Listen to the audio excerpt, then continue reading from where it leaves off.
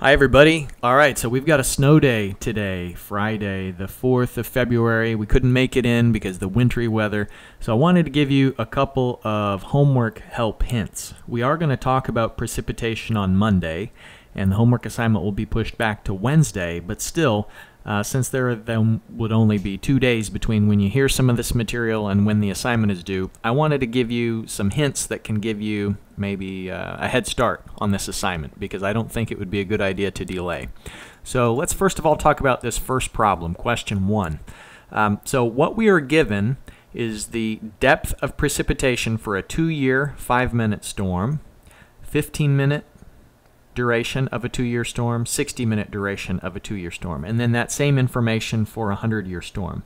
And from that, from the 2-year and the 100-year, we need to be able to extrapolate, I guess rather interpolate. We have to determine the storm of the 5, 10, 25, and 50-year return period. And so just by having the two extremes, we can sort of fill in the data in between. And so I wanted to point out to you what equations you can use to do that, filling in this table.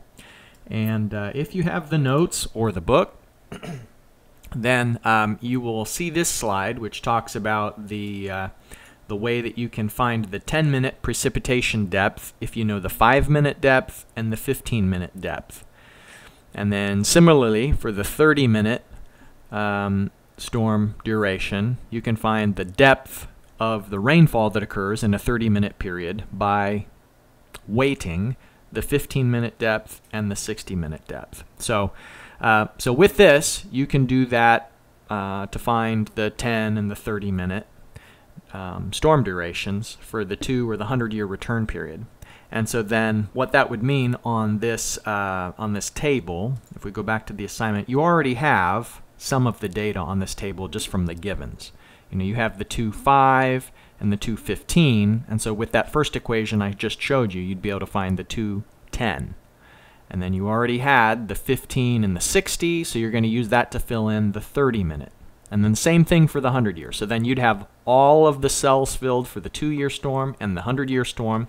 And then the second part of the interpolation is how to find the 5, 10, 25, and 50-year return period depths once you have the 2 and the 100.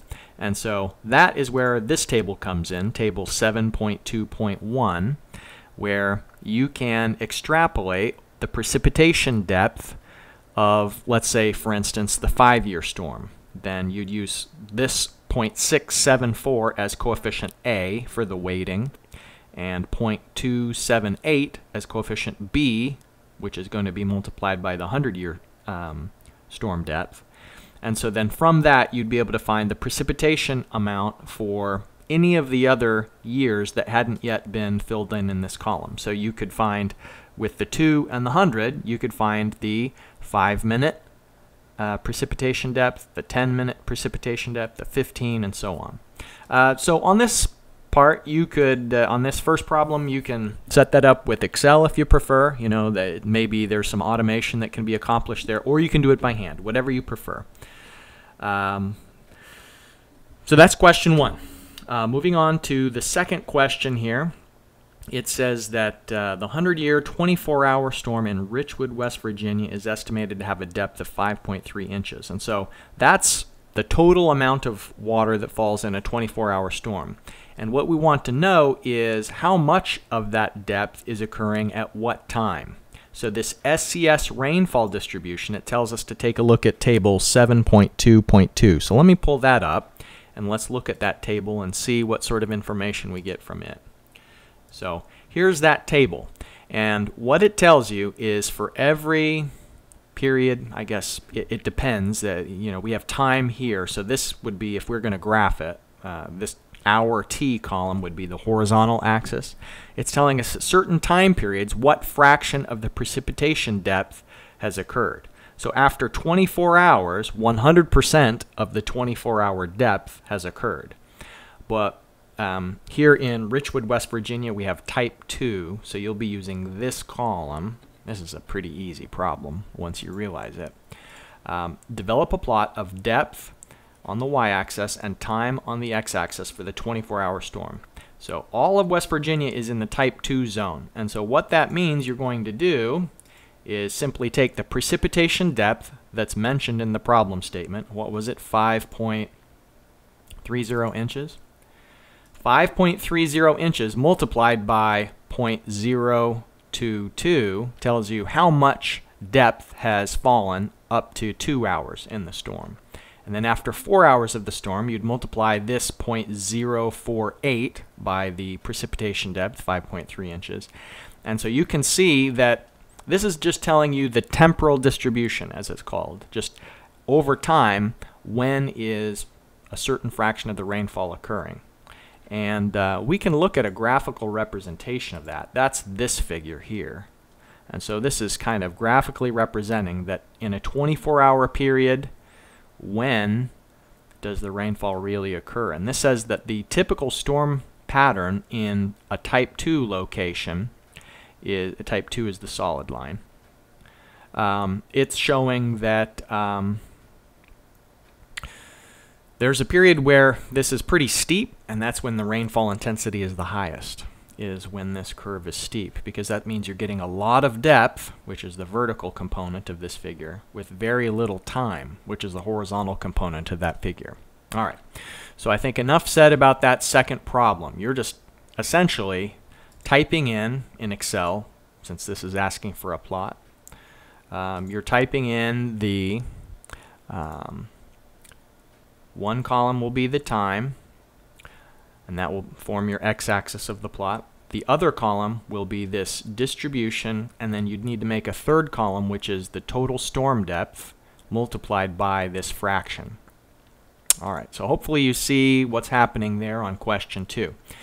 Question 3 is a similar thing. It's saying in Seattle, Washington, the 100-year 6-hour storm depth is 2.35 inches.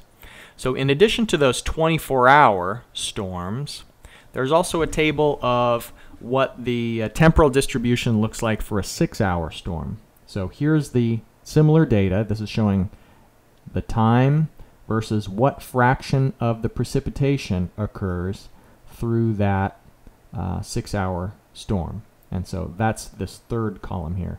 This is what fraction of the time has occurred as a decimal, and this is what fraction of the precipitation depth has occurred as a decimal. So you're multiplying the given depth by that fraction, and it'll tell you how much has fallen at what time. And then these others are kind of just conceptual questions. Use which rainfall distribution type is assigned to Seattle. So we're having to look on this map. You're going to need to figure out where on that map Seattle is, and whether it's type 2, type 1, 1A, type 3. There's different stormfall patterns in the United States depending on what kind of, whether it's coastal rainfall from the Gulf, coastal rainfall from the Pacific, interior rainfall. So those concept questions, I'll leave you to looking through the maps that are described. Okay, last hint I'm going to give you now for problem number 4. It says to go to the NOAA Precipitation Frequency Data Server. Let me pull that up and show you what it looks like.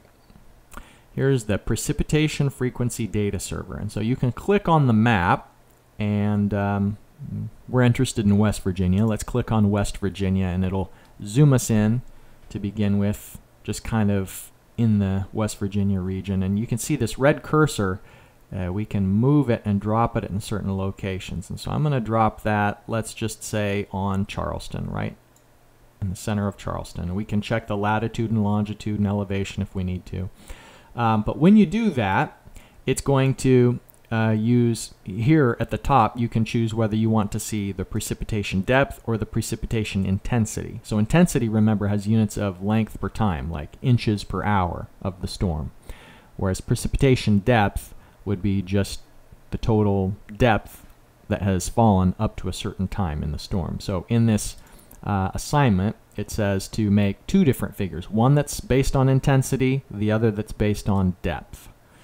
So let's just start with this depth, since that was the default, and the instructions further tell us that we need to leave it on partial duration, which is the default here for partial duration. So I've clicked on a location, And this data table that fills below it is based on the location that I've selected. So what it tells me is, let's just use a 10-year storm as an illustration. A 10-year storm that has a duration of 5 minutes, has a depth of 0.541 inches.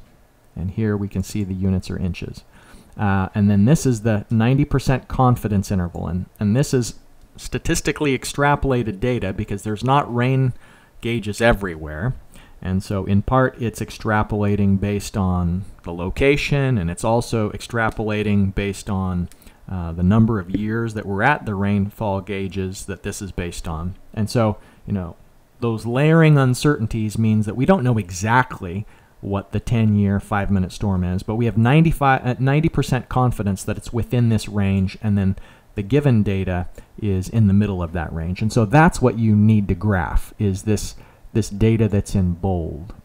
So you could select all of this data, and I think we'd be able to paste that into Excel. Let's just give it a shot if we can paste that data into Excel, because it's certainly going to be a lot simpler if you don't have to manually type that into Excel. But if we could paste it, and we may need to eliminate the 90% confidence interval stuff.